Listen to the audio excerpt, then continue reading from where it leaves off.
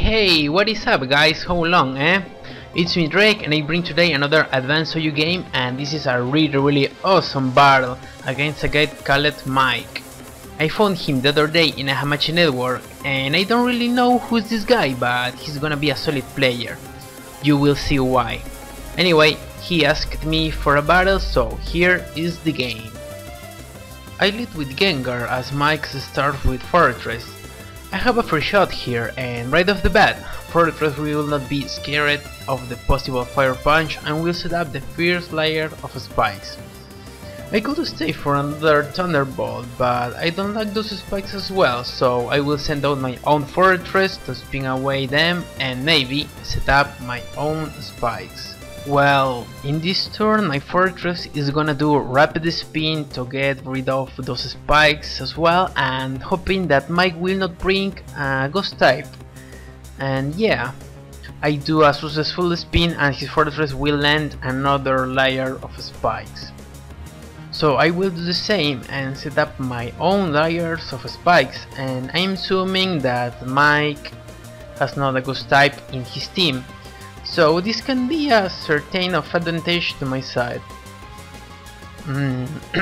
Next up, Mike is gonna switch out Fortress and send out Tyranitar. Interesting. To be honest, that's not the common switch on Fortress due to the high defense stats, so probably this T-Tar has a fire move, or who knows, maybe Taunt. Well, Fortress is gonna get out of the way and I will send out my bird. And yeah, Tyranitar attacks with Fire Blast that does a very light hit to Swampert, only 15%. But now I don't really know if that T-Tar has the special set or not, so I will scout it with Protect. And Mike is gonna switch out Tyranitar, so I guess it has the Dragonite set with Fire Blast to deal against Skarmory and Fortress. There comes a Milotic, a solid good counter to Bird that is gonna make me switch it out.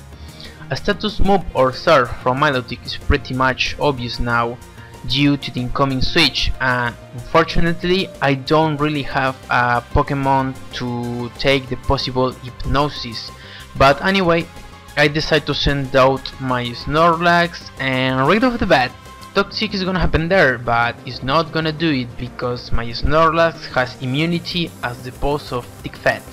Well, my Snorlax has the Cure Slack set, but I won't reveal the entire moveset too early, so I decide to attack with Body Slam, just trying a Lucky Paralyze in the incoming switch. And yeah, Milotic is gonna get out of the way, and there comes Fortress again and gets the Paralyzed, but it doesn't care since Fortress is already a very slow poke. Now I'm pretty sure that his Fortress will spike up or spin away my spikes, who knows, and I will try to do the same too. So I sent out my own Fortress and there is a very surprising double switch into Tyranitar again.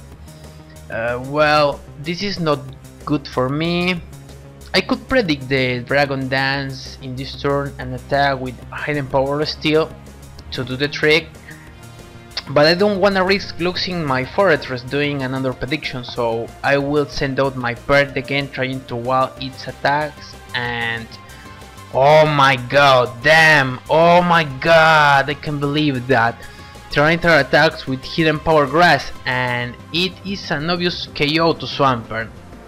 I feel now I'm playing very bad against this guy, and I don't really have a good counter to that Tyranitar, so I sent out my Revenge Killer Doctor hoping that the Choice Banded Earthquake will be enough to take Tyranitar down. So there's Earthquake and it doesn't kill. I really can't believe that.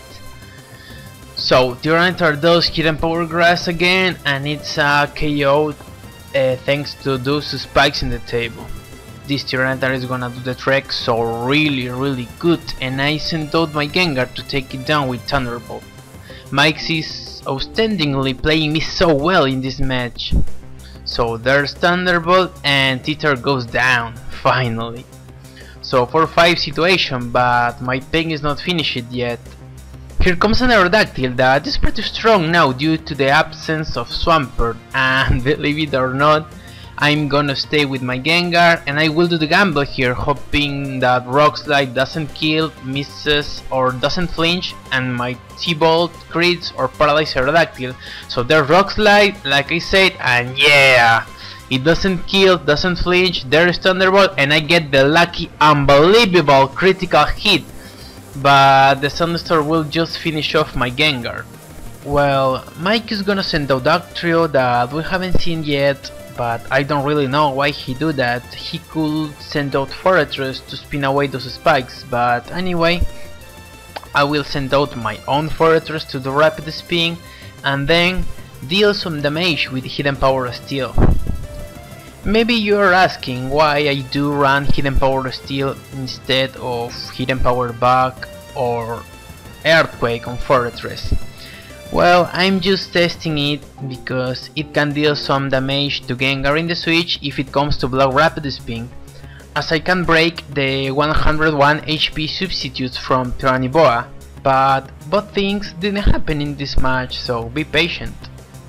Well, there's Rapid Spin, and as you see, Earthquake just does a good chunk on Fortress despite the high defense stat, so now I will attack with Hidden Power Steel because I have nothing to do here, and right off the bat Mike will send out his Fortress again, predicting any attack or my last layer of spikes, but now I won't be trapped anymore by Dugtrio, so next up I will send out my Lags and start to Curse Up.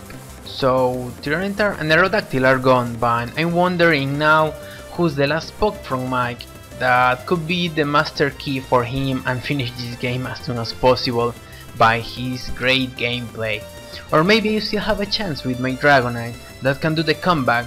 However, Milotic is the big deal there, so anyway, the battle continues, and like I said, I'm gonna Curse Up with Lags because we are already on late game, and as you see, it seems to be that Mike has not a Pseudo Hazer, and Lags is pretty strong now that can completely do the comeback. So there's Rapid Spin, and yeah, Mike is gonna send out his last poke, and it is a Celebi, so anything can happen now. But that Celebi can be dangerous now, especially if it is the Calm Mind version. Yeah, that's not so good, but neither bad at all. Well, my next attack is Body Slam, and I really hope that Celebi is going to get a paralysis. It doesn't care, I know, thanks to Natural Cure, however, Lags could attack first. But there is Leech Seed, so it could force me to switch out to Snorlax, but that's not my intention right now, because I must abuse of that +2 attack, hoping any critical hit or paralyze, but the Star War is gonna happen there by Celebi, spamming Recover each turn and looking for the right moment to set up Calm Mind as Leech Seed and Thunderstorm start to kick me out. And this mechanic can continue for many turns until Lags is gonna get very low HP, then Celebi can finish it off with Psychic, but if I get the crit with the max roll damage with Body Slam, it could be a huge problem for Mike, since I have not revealed my last poke, so following this logic, Celebi is gonna get it out of the way, and there comes Fortress that can wall my attacks the whole day. Now, I don't really know what to do here. If I switch out to Snorlax with low HP and I mispredict a switch, Dugtrio can come anytime soon and finish it off with one Choice Banded Earthquake. Or I can rest off the damage and get the explosion in the face. That is quite obvious now, but I'm gonna do the gamble here, so I decide to stay and rest off the damage just to get full health, and luckily Fortress will get the Parahax. Anyway, thanks to the Leech Seed, Fortress is gonna get full health so fast. And I do a very bad prediction here. I just stayed to waste one sleeping turn because I'm pretty sure that Fortress is gonna abuse of that and put at least one layer of spikes and then blow up. But not, it does explosion that takes out 40%. But I can super that because now Dactrio is going to rejoin the battlefield, and like I said before, to finish off my Snorlax with one Earthquake plus Leech Seed and Sandstorm. So yeah, this Dactrio is gonna get full health thanks to the Leech Seed, and well, in the next turn Snorlax is gonna get down. That's all for my lags, I guess. Next up, I will send on my Fortress, trying to set up at least 1 or 2 layers of spike as well. I don't think Mike is going to switch now due to the possible explosion, because Dactrio is not so valuable as LV or Milotic. But the Revenge Killer is gonna be an advantage on Fortress due to the stab, Choice Band, Earthquake, but that's gonna make me do the trick with Dragonite, because I will reveal it now and I will have a free turn for a Dragon Dance, and only one mistake from Mike will cost him the wall battle. But like I said before, Milotic is still there and it's a big deal for Dragonite. So Earthquake does a good chunk, and as you see, I'm gonna be able to land 2 layers of spikes. So in the next turn this Fortress is essentially dead. Well, 3-1 situation. And now it's time to bring out my Dragonite that has the bulky Dragon Dance version called Bulkinite that is my own. Well, I'm pretty sure that no other uses it, but anyway, just in case, with this EV's spread, Dragonite is gonna be able to resist any non-stab ice attack less than 315 of a special attack. But I think I'm not gonna do it due to the big disadvantage that I have right now.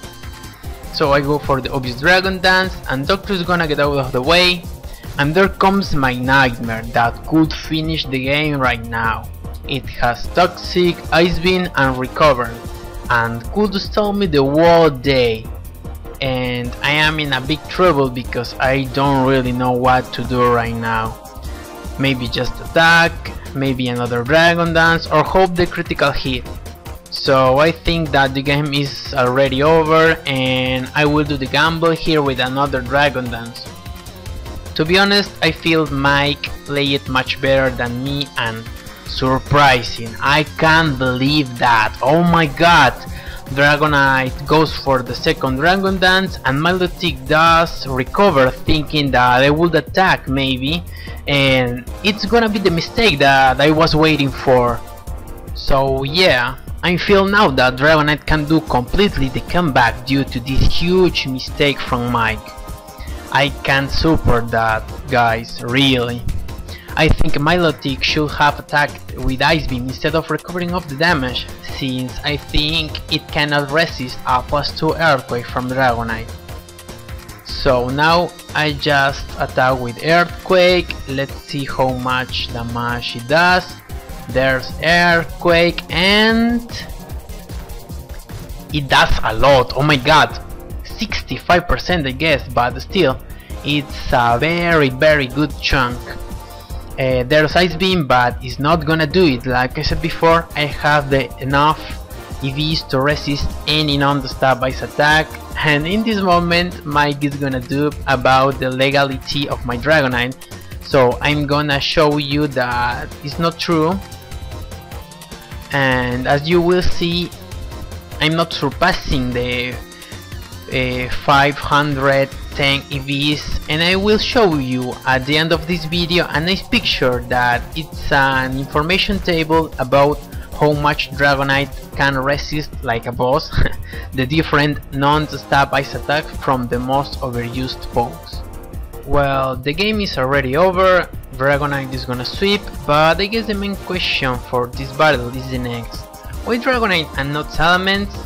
Well guys, the answer is quite easy and simple, because Dragonite can resist most of non-stab ice attack, and I just like to use it. I must admit that Dragonite is totally outclassed by Mence in many other different situations, but it has a single and very prominent weakness: ice attacks, and believe it or not, Dragonite can deal with it. Just in case, I must say that most of the time winning a battle doesn't depend on which pokes are you using, but how good can you make use of them? In other words, in your skills. Anyhow, my final words are that the battles was quite exciting. I really love to do some battles via emulator, because the animation is just awesome. I was shocked at how Mike did a very good use of a defensive team like this, but that last mistake made me win the match. Unfortunately, my opponent had to leave the Hamachi network. He had no more time to stay and he didn't tell me if he has a YouTube channel or not, but anyway, I'm gonna bring it as soon as possible. Well guys, I hope you liked this video and enjoyed the content. Let me know what do you think in the comments, please do it. And be sure to use the like button, subscribe to the channel and stay tuned for more close battles with very good content and stuff. Peace.